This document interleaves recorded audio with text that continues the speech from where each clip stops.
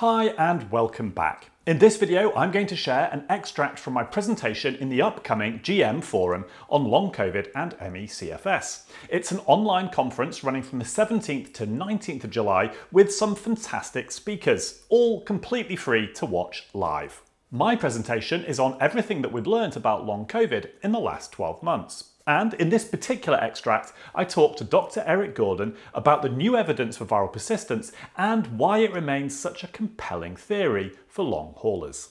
We start the clip with Dr. Gordon talking about the potentially complex causes of long COVID and why some people might succumb to it whilst others don't.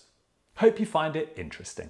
My big thing is a lot of this is, I think, is toxin and infection load and TBI. I mean, it's multiple insults. I think I don't want to go down a rabbit hole, but there's some very interesting research at the University of Denver that they haven't even published yet, that they can look at the differences in exosomes from your astrocytes. And if somebody has had long COVID and TBI separately, they don't cause much of an inflammatory response in a mouse model of a brain. Okay, but if they've had both, it's like blows up. Okay, we're talking about traumatic brain injury here for TBI. Yeah. So I'm sorry, traumatic brain injury and having long COVID together is a much bigger problem. And we see this because it's the same thing in the tick-borne diseases. You know, one or the other together, they cause more problems. Well, I was going to pick up just 2 points on what you were saying there. Yeah. So the first of which about TBI and long COVID, maybe something, maybe nothing. I've had concussion quite badly a couple of times before. And funnily enough, my signature PEM symptom feels like I'm hugely concussed. It's almost identical to that feeling of what it was like when I smashed my head up for a couple of weeks. Is it possibly a similar mechanism or not? I don't know, but it's an interesting observation that it feels exactly the same as TBI to me when I'm heavily PEMmed. The other metaphor you were going down there with looking at the bodies on the battlefield and trying to work out who caused the war. Well, I like that argument or that metaphor. And one of the suggestions for who caused this war is persistent virus, right? And I would just like to give my insights or my rationale on where we sit with this at the moment, with relevance to a couple of studies that have been published in the last year as well. So in a nutshell, I think that we will probably find that persistent virus is part of the puzzle for some, but not all, long COVID. So how do we work out who and where without chopping everybody up into tiny pieces and biopsying every part of them? It's pretty difficult, right? We know that, let's say, I'm just going to make up some numbers on some of this. Let's say that half of people with long COVID would fit an ME/CFS diagnosis. That is to say they are energy limited, spoons limited, and they will suffer from post-exertional malaise. We know that ME/CFS can be triggered by an initial infection that subsequently goes away. Persistence isn't necessary to start that disease mechanism that is ME/CFS. So it stands to reason that you don't necessarily have to have persistent virus in order to suffer from the ME/CFS version of long COVID. But you still might. It's not excluding that. What about the people who don't fit the ME/CFS diagnosis? Is it more likely, perhaps, that other group who have the tinnitus and the loss of smell of taste and the other neurological symptoms and the shaking and all of this other sort of slightly unusual stuff, is it more possible there? Well, we just don't know. But I think, as a general rule, I think we're starting to see more and more evidence that persistence is possible in all sorts of ways we might not have imagined 5 years ago. We just don't quite know what to do about it. So two studies that came out in this last year. There was one from Furtado et al. That looked at SARS-CoV-2 persistence in semen. And they looked at men 3 months and 6 months after infection and found that there was viral RNA in 55% of them. So suggesting that there may be persistence somewhere in the genitourinary tract.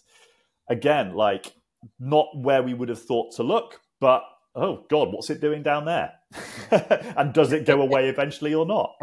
And also frightening because the testes and the brain both have a blood-brain barrier that usually keeps bugs out. So anyway, this is the funny thing. Yeah, this is the funny thing with SARS-CoV-2. We're finding it in all sorts of places it shouldn't be. You know, we've looked at autopsy results of people and gone, oh my God, it's in their brains. It's not supposed to be in their brains. It's in their cerebrospinal fluid. It's not supposed to be there. There was another study that's published in Nature that looked at primates. And this was one where because they were primates, I think they actually did that cutting up and killing the primate to actually do the biopsies. And they found huge degrees of persistence in the lungs and brains after 3 months. And again, they only went for 3 months. They didn't go to 3 years.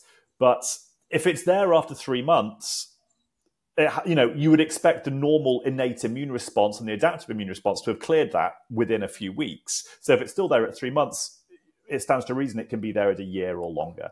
And we've certainly had other samples and other biopsies come back at periods over a year that have been positive too. So on the viral persistence front, it's from a patient perspective, it's a very attractive idea. And I say attractive idea because it makes this whole intangible, unfathomable, brain-twisting condition slightly more understandable.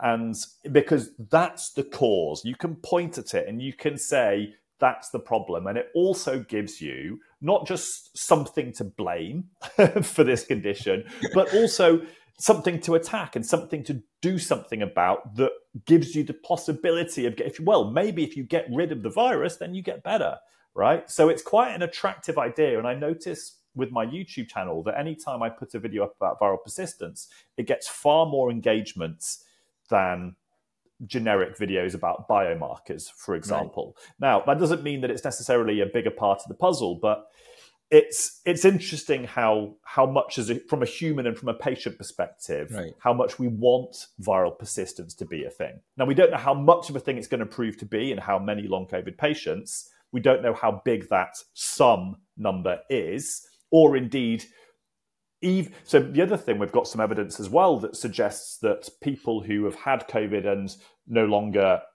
have had COVID and never developed long COVID, that some of them probably have viral persistence as well. So as we were talking about earlier, it's the body's response to the insult as much as the insult itself. Hope you found that extract interesting. If you'd like to take part in the conference or watch any of the presentations during the 17th to 19th of July, then there's a link to register in the description. It's free to watch any and all of the presentations live during the event. If you want catch-up access, transcript or audio versions, then that's all available for a discount price of $37 instead of the normal $67. If you sign up for any of that after using my link from the description, then I will get a small commission. So thank you in advance if that's what you choose to do. Next up on the channel is part 2 of my interview with Dr. Ben Sinclair, where we talk about treatment. So that will be up in the next few days. Look after yourselves. Until next time.